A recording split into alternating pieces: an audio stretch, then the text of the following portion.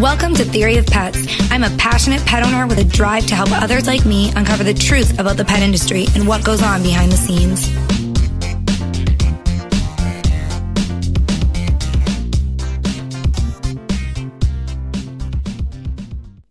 Hey everyone, welcome back to Theory of Pets. My name is Samantha. Thanks for joining me again this week. This week I want to talk with you guys about the pros and cons of spaying and neutering your pet.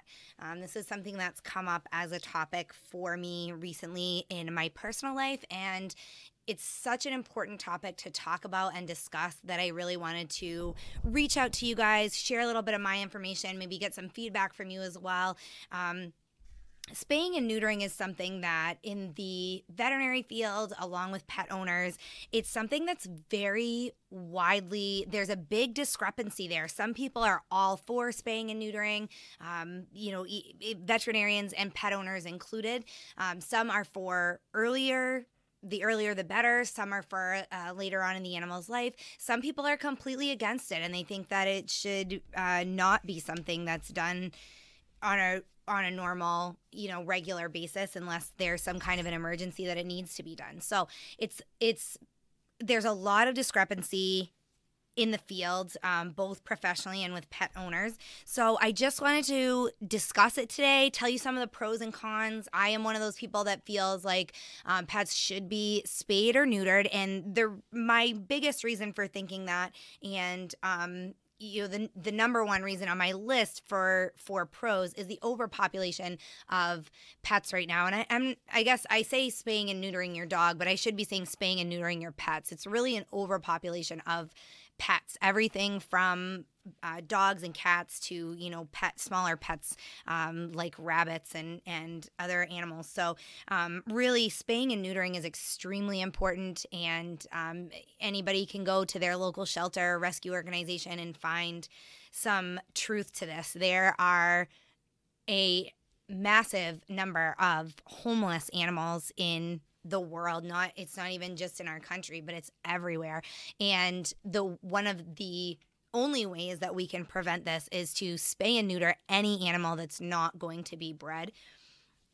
While we're talking about that topic, a lot of people will say that they aren't doing it. They're not sure if they want to breed their dog, or they might want to someday.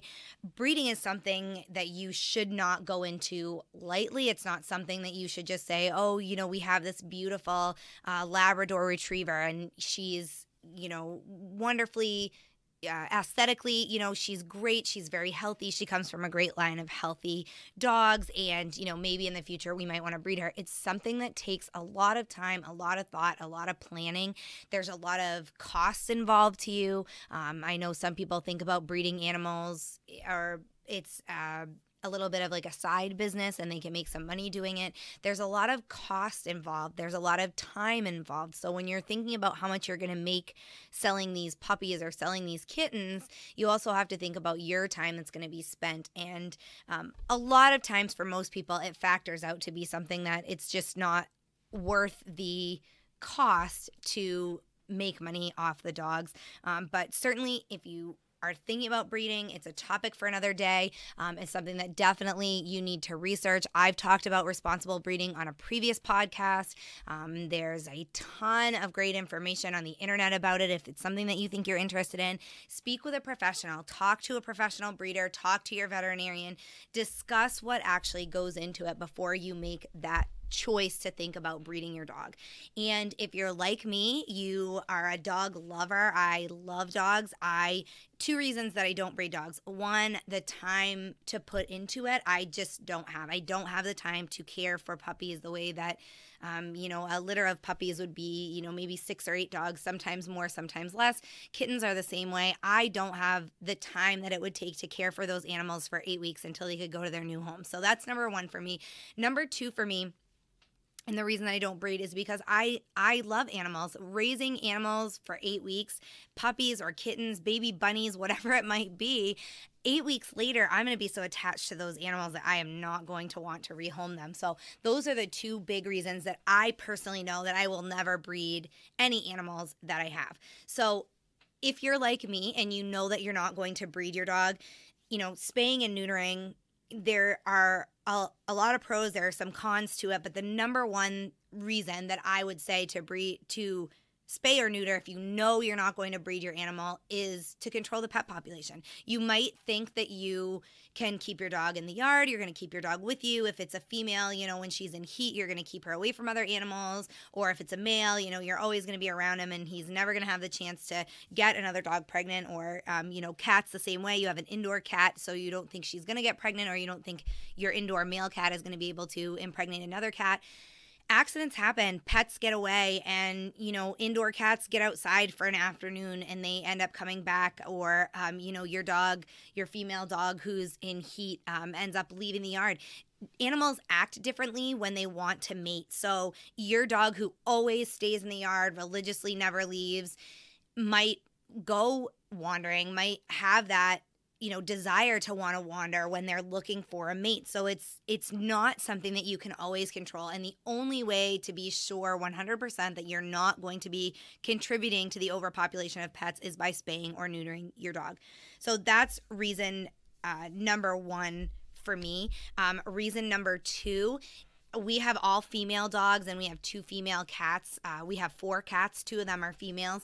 If you have a female animal and you spay her, you do not have to deal with heat cycles. There's no more messy heat cycles. We have a little beagle puppy who just went through her first heat cycle. She's actually another reason why I was thinking of the topic of spaying is she's going in next month to be spayed.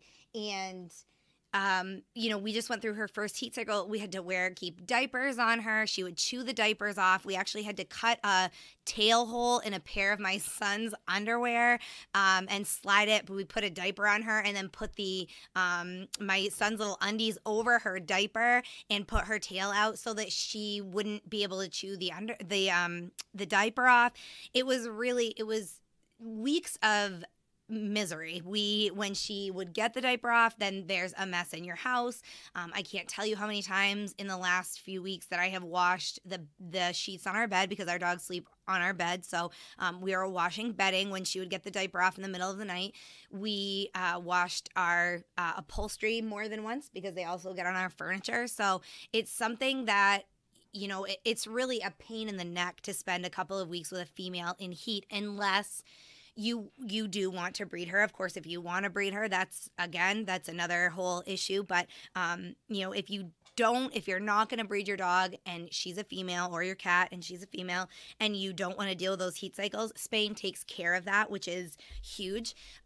One of the things that most people are concerned about, and now I guess I would say it's the meat and potatoes of this podcast, is the health issues that surround spaying and neutering people. And that's where that discrepancy comes from. There's new research done all the time. Is it beneficial to spay or neuter health-wise? At what age is the best age to spay and neuter? What it really comes down to is that you should have a veterinarian that works with your pets that you trust, and one that keeps up on their furthering their education. So when there's new research out there, keeping tabs on that and being kept in the know when it comes to things like that. So you really need to have a conversation with your veterinarian and tell them what your concerns are. I have a female or I have a male dog. I want to get him or her spayed or neutered. And, these are my concerns. Are there health concerns spaying a female or neutering a male? Is there a time that you feel better about spaying or neutering in the animal's life? Before a 1-year-old is pretty common. That's most of the time in the veterinary field. That's called an early spay, and it's before a year old. A lot of vets will not spay or neuter an animal before 6 months old, but between 6 and a year, 6 months and a year is okay. Some vets would encourage you to wait a little bit longer than that. There's actually research that shows that 1 in 4, when a dog is not spayed or neutered, they call it intact. So for the rest of this podcast, when you hear the word intact, that's what that means, that the dog is not spayed or neutered. So there's research that shows that 1 in 4 intact females will actually develop an infection called pyometra. And what that is it's when the uterus swells up with some toxic pus, and the only thing that you can do to cure that is to have an emergency spay done. If the uterus ruptures before you're able to do that, like I said, it's filled with that toxic pus. It can lead to death if not treated quickly, and it's very, very dangerous. It's something that's it's a terrible process for the dog to go through, and then that emergency spay, they're going to have to be spayed anyway, and they're going to have to go through that healing process. So that's something that a lot of vets will talk about, spaying females. Again, the age on that kind of varies, but some vets will say, like, if your dog's spayed usually before they're like 2 or 2.5 years old, they're less likely to develop mammary tumors. So some vets will say, do it before 2. Some vets will say, like I said, that 6 months to a year gap. It depends on your vet. It depends on, like I said, you want to be working with a veterinarian that you trust, somebody that's up to date with all the latest research. There are certain types of cancers that they say are your dog is less likely to get if they are spayed or neutered, and there are certain types of cancers that they are more likely to get when they're spayed or neutered. Typically, what the research shows right now is that it's actually healthier for your dog to be spayed or neutered. There are more health issues that they're less likely to contract if they're spayed or neutered. So that's really the way that the research leads right now, that spaying or neutering keeps your dog healthier. So that's certainly one of the top reasons for me to think about it. There has been research for male dogs. There was actually a study done at the Davis Veterinary School, which is at the University of California, that showed they did a study on male golden retrievers. It was a smaller study. The group of dogs, it was less than 800 dogs that they studied, and of course all in that same area. So not every expert in the industry, takes this research to heart. There's certainly more that needs to be done on the subject, but what it showed basically was that hip dysplasia occurred twice as often in these male golden retrievers that were neutered before the age of 1. So again, that early spaying or neutering, there's some downsides there. So you do want to talk with your vet about the best time. What would be the best time to spay or neuter your animal? Spaying and neutering also, obviously, it prevents any issues around pregnancy. You don't have to wonder, if your female dog got out, could she be pregnant? There's no wondering if your male dog got out and suddenly somebody's dog in the neighborhood is pregnant. My gosh, could those be his puppies? There's none of that stuff. You don't have any risks involved with pregnancy whatsoever. So there's a lot of pros. There are a few drawbacks, and it's definitely, again, it's something to talk to your veterinarian about and make that informed decision. One of the biggest risks associated with spaying and neutering is it increases your dog's chances of obesity. It helps to calm them down, which is a nice pro, especially if you have a more hyperactive dog. What it does is it changes the balance of the hormones in your dog's system. So it does help to calm them down. But with that and that loss of energy, they also increase their chances of obesity. So to me, it definitely is a disadvantage, but it's not a deal breaker for me because, obesity really comes with proper diet and exercise. So if you had a dog before that, you could free feed her or him and they just ran around in your yard a few times a day and they were always healthy as far as their body weight, that's great. Spaying or neutering, you might not be able to free feed them. Maybe you only feed them 2 meals a day in the morning and at night, and you measure out their food.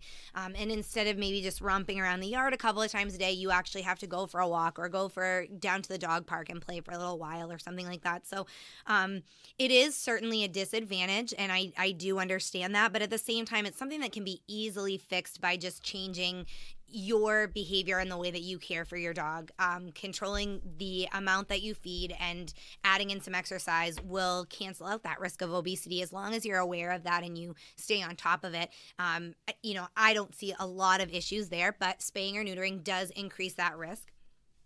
It also, like I said, it increases the risk of a select few types of cancer. And there's some research on that. It's different for females and males. So again, speak with your vet. That's the only thing that I can recommend, and they can explain to you. It seems to me that the pros outweigh the cons, but it might not be. You might not feel the same way. One of the things that a lot of people don't like about having to spay or neuter their dog is that their dog has to undergo a major surgery. It is major surgery. Your dog has to be put under anesthesia. Most of the time, you can drop them off at the vet in the morning and pick them up in the afternoon if all goes well. They may have to spend the night at the vet's office. Some people don't like that. They don't like their dog having to go under anesthesia if it's not 100% necessary. They don't like putting their dog's body through such a huge surgery.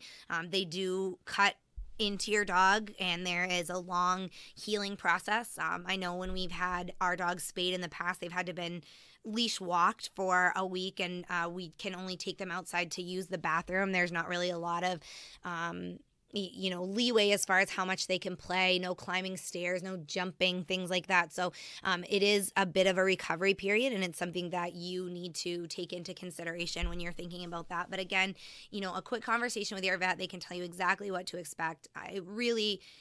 As far as I'm concerned, spaying or neutering is really the only way to help control the pet population, completely eliminate the risk of pregnancy in your dog or your dog getting another dog pregnant. Again, we have all female dogs, so those heat cycles, really canceling those out is a huge pro for me.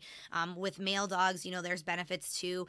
Their testicles are removed, so some people don't like that. They think it alters the appearance of the dog. For me, I like the look of a male dog better without the testicles. So there's pros and cons. Some of it is certainly a personal choice as far as like with the male dogs, the aesthetic look of them after they've been altered is simply a personal preference. But, speak with your vet, talk about some of the actual health concerns, the things that are really going to matter long term for your dog. It's likely that your vet is probably going to recommend spaying and neutering. Most vets do. I've actually never spoken with a vet that doesn't. And again, if you're going to breed your dog, a lot of them will recommend spaying or neutering after you're done breeding. So, say you breed your female dog until she's 5 or 6 years old. Once you're done and you're no longer going to breed her, they recommend spaying right away. So it's something to discuss with your vet. It's something to do some research on and look into. There are certainly pros and cons to both sides. If you guys have any questions about spaying or neutering your dog, please feel free to reach out to me. Jump on our website, which is theoryofpets.com. You can leave questions there. You can record them in an audio if you want, and I will use them in future podcasts. You can also just type your questions. You can email me as well. My email address is samantha@topdogtips.com. If there's any podcast topics that you would like to hear covered, if there's any special guest speakers, I've had interviews with guest speakers in the past, everything from veterinarians to people that work for companies in the pet industry. So if you have if there's somebody or a certain area that you would like a guest speaker to answer some certain questions, any kind of suggestions like that, I'd be happy to take. So be sure to send those my way. And if you guys wouldn't mind taking just a minute to jump on iTunes and give me a review, that would be really great.